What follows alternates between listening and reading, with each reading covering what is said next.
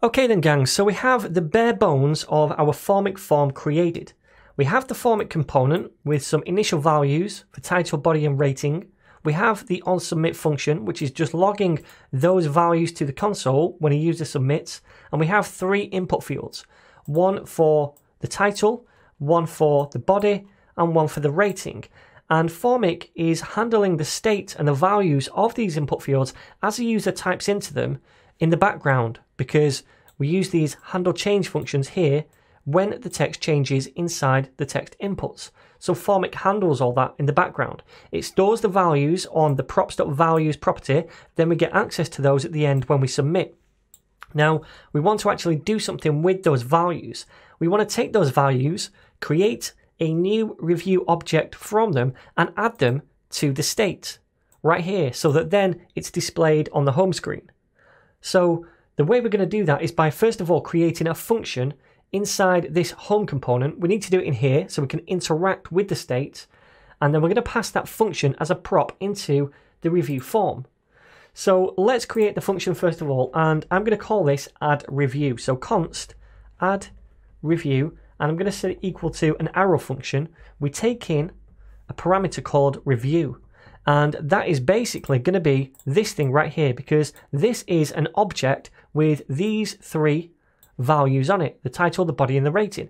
And also these have a title, body and a rating, but they also have a key. So we just need to add a key to that value as well. So let's now say review.key and generate that. And again, I'm just going to use math.random and then toString. Now again, I know this is not the best way to create a key, but for simplicity, this is the way I'm going to do it, because the chances are of us getting a duplicate key are pretty low. And this is not going into production. This is just for the sake of this tutorial. In reality, you'd have a better way of generating a unique key, whether that's from your database or using some kind of third-party plugin or library. For us, this will do. So what I'm going to do now is use the function setReviews to update the state, this function right here. And inside here, we pass a function which is going to return the new state. Now, this function right here takes the current or the previous reviews. So I'm going to call it current reviews. You can call it what you want, but that is the current state of reviews, because we're going to depend on that. And in here, all we're going to do is return a new array. So return, oops, if I can spell, return, and then this array, the first thing we want to do is place the new review in that array.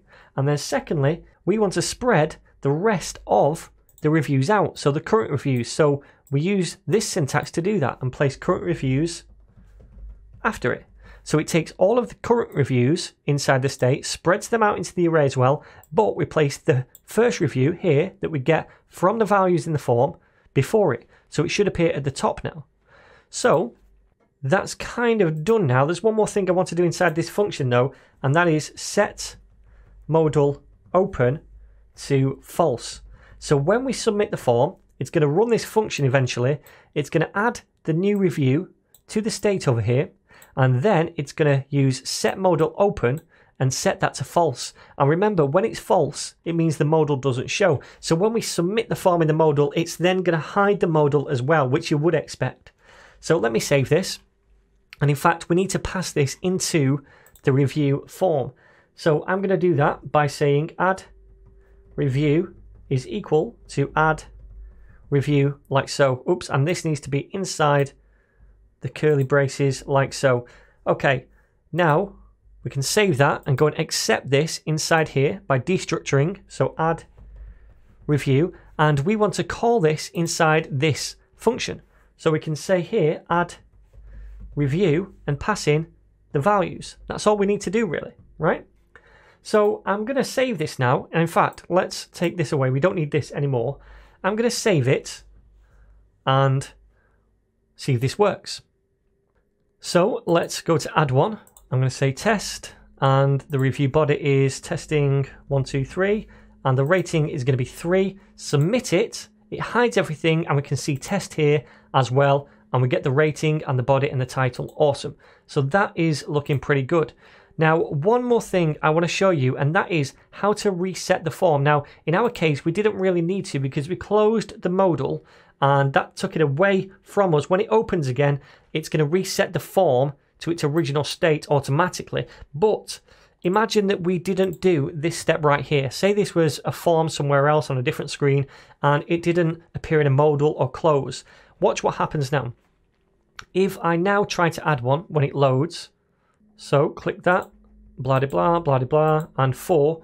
If I submit now, then it doesn't clear the form. So I'm going to show you how we can actually clear the form. And we do that up here by passing in a second parameter we get access to called actions. And these actions contain different methods that we can use. And one of those methods is reset form. Okay? So all we need to do is call that and it resets the form back to the original state, the initial values. So if I save it now, I'm going to try this once more before I uncomment this again. And in fact, because I saved it while the modal was open, this is the paddy I was talking about. I'm going to close this off and I'm going to go over to the Expo Tools and I'm going to run this again and I'm going to restart the app. So if I open this up now, I'm going to try adding some dummy review stuff and submit, and now it clears the form for us. Okay, so that's a nice little method we can use on these actions. Now I'm going to actually uncomment this so that it does close the modal again. Now there's one more thing I'd like to do, and that is dismiss the keyboard when we press away from it. So right now if we click over here, it's not dismissing the keyboard. I like to be able to do that. So to do that, remember, all we have to do is surround this stuff right here, all of this stuff, with a touchable without feedback component. And then when we touch that, we can then dismiss the keyboard. We've seen how to do that in the past. So all I'm going to do is go back to this modal right here, and I'm going to surround everything inside the modal, so this view included, with a touchable component. So let's first of all import that. We've got touchable opacity, but I'm going to comma here and go to the next line, and I'm also going to import touchable without feedback, and I'm also going to import the keyboard because we're going to need that to dismiss it. So those two things have been imported. Now we can go down here and we can create the touchable without feedback component, and we can nest everything inside that. So let's place the closing one after the view, like so. And we need an on press prop, and that is basically going to dismiss the keyboard. So I can just say keyboard dot dismiss, like so. Now we don't have to invoke that because we're just passing a function reference. If we invoke it, it's going to automatically invoke it before we even press anything. Okay, so just a reference to the function. Then when we press it, it runs that function.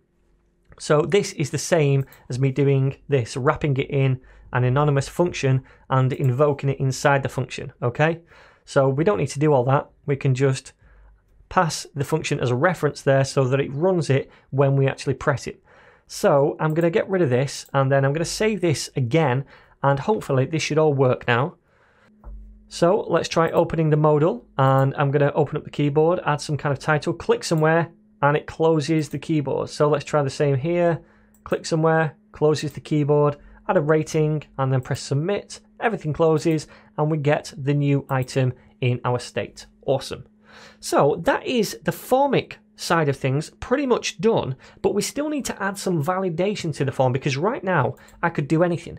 I could do a review title, which was like this, and then I could do a review, or even not add a review body, and then I could do like this for the review rating and submit it. It's going to let me do that, but then obviously this is not correct. So we need to add some validation, and we'll do that in the next video using another package called Yup.